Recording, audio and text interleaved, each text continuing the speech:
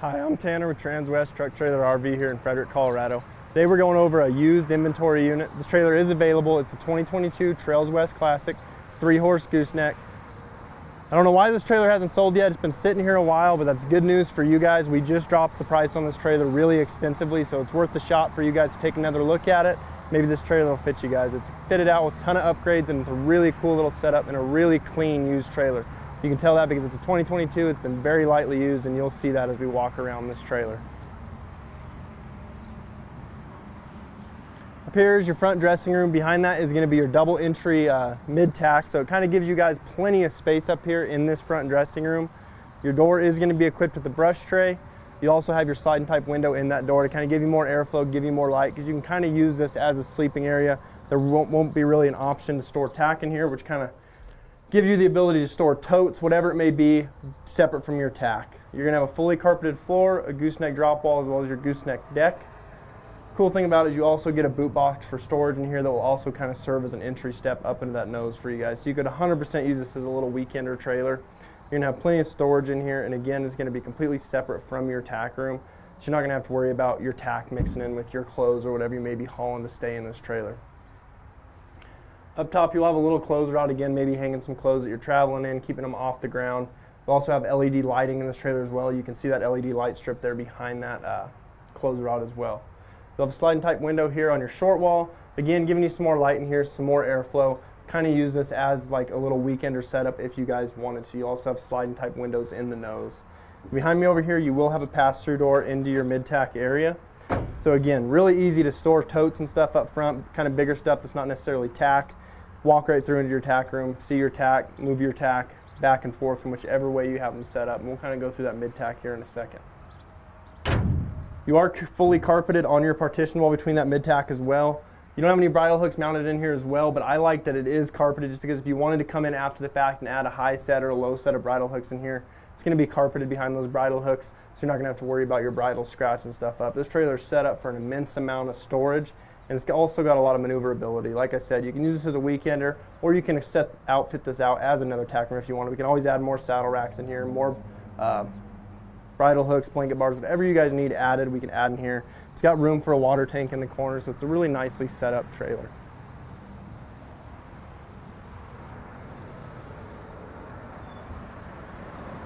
Coming over into your mid-tack area, again, it's a double entry mid-tack, so you're gonna have a mirror door on the other side of this mid-tack.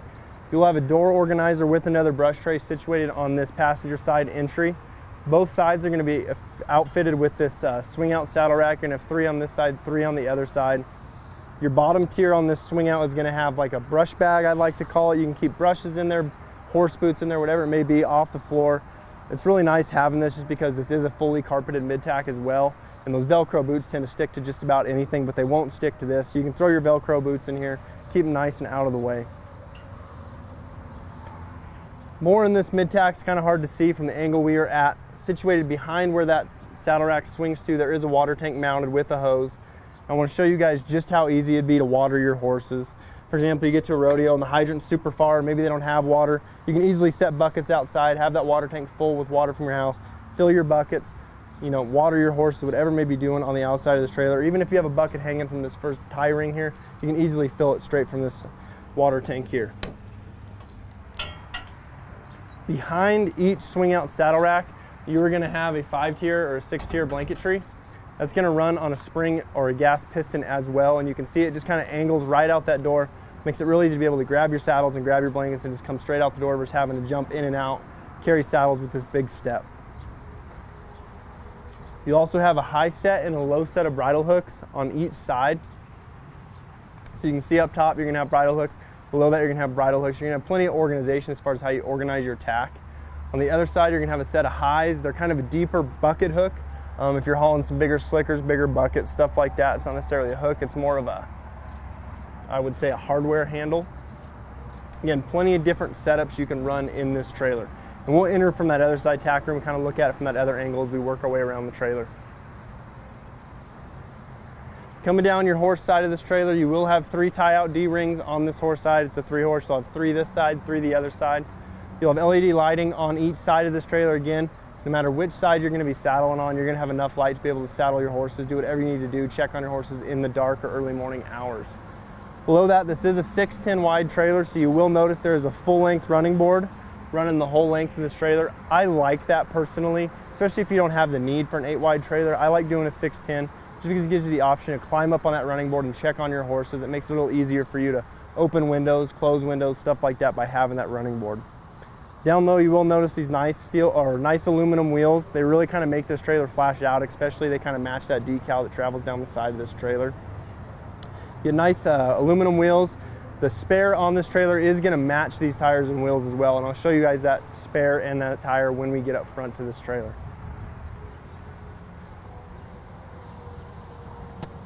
Again, as we walk around this trailer, keep in mind this is a used trailer, and you'll see just how clean this trailer is. It was very lightly used. You can tell that because, again, it is a 2022, so you're getting probably one of the newest used trailers you can possibly find out there. You will have rubber kick mat on both your rear doors, as well as about 5 foot up the inside of this stall area all the way around. So if you have a horse that likes to paw, kick, gets antsy while you're hauling them, they're just going to be beating up that rubber mat. They're not going to actually be beating up the framing of this trailer.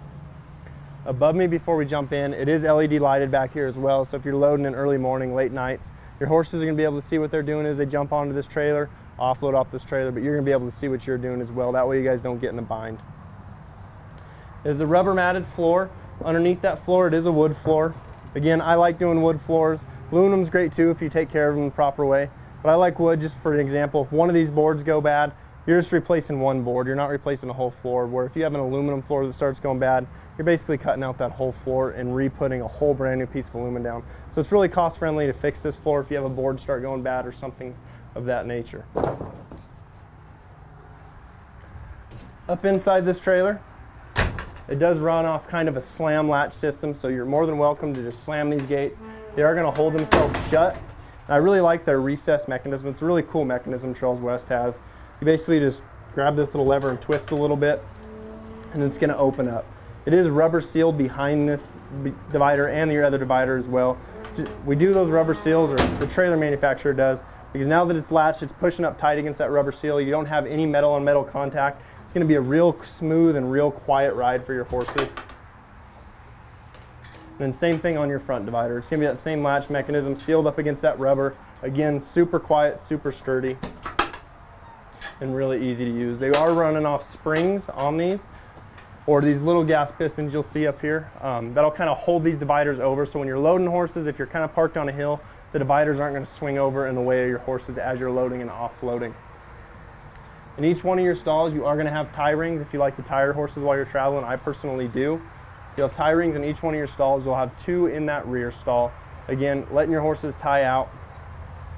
You will have airflow on these dividers. I like doing them just because your horses can see each other. And a lot of the times the horses you're hauling, they're used to being with each other at home, in the pens, in the turnouts, in the pasture. They like to see each other. It makes them travel a little better and stay less antsy. So I like doing these jail bar type airflow dividers. So it's really cool that they're set up on this trailer. Each one of your stalls will also have a 2-way roof vent. You can situate these vents however you see fit. Typically they'll work 1 of 2 ways. You can either pull air into this trailer or open them the other way to pull air out. So you can open your first 2 to pull a bunch of fresh air in, open your last one so it kind of creates a vortex and gets that air flowing over the backs of your horses and just keeps pulling nice cool air for them in those summer months. Each one of your stalls will be outfitted with some D-rings here. They try to set it up as best as possible, so if you guys did want to come in here in the future and add hay bags, they already got some snaps for you guys to haul hay bags. Each one of these stalls will have those snaps as well. So you can see right here on this wall, you'll have a snap ring as well. So again, trying to give you guys some options for upgrading this trailer in the future. Move down our hip wall. It is bus type sliding windows. Again, kind of giving you guys the option to create as much airflow or manipulate airflow however you guys see fit for whatever you're doing that day. You also have LED lighting in each of these 3 stalls. Again, giving your horses room to see what they're doing and giving you room to click a light on if you stop at a gas station to get some fuel. Climb up on that 6'10" running board, look through the window and make sure your horses are traveling safely. And again, it's just a super easy system with these dividers.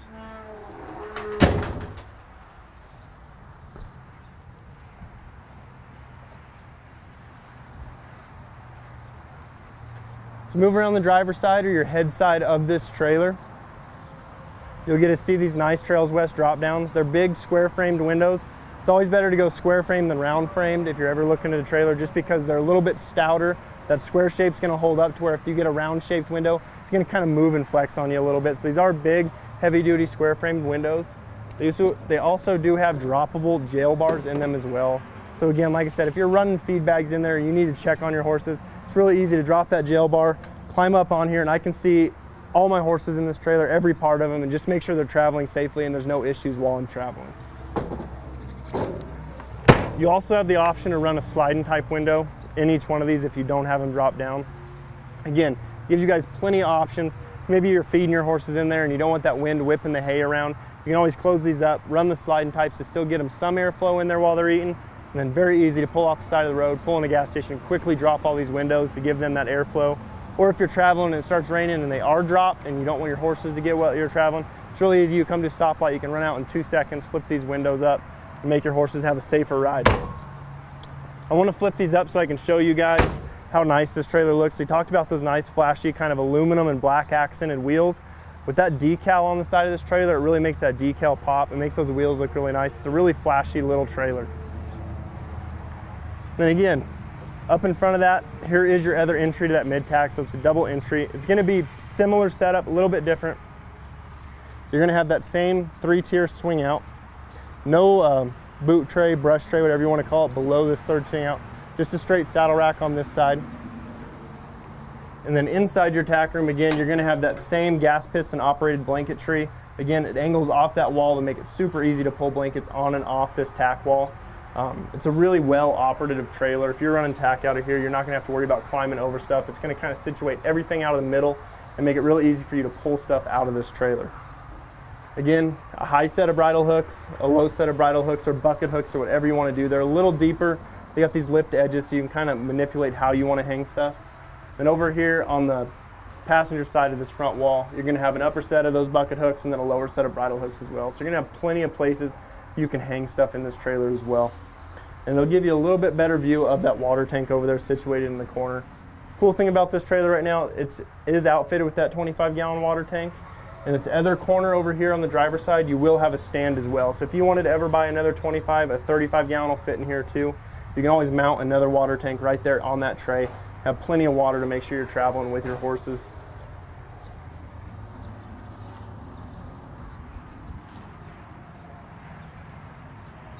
I'm actually going to shut this door for you guys so you can get the full view of this nice decal they have on here.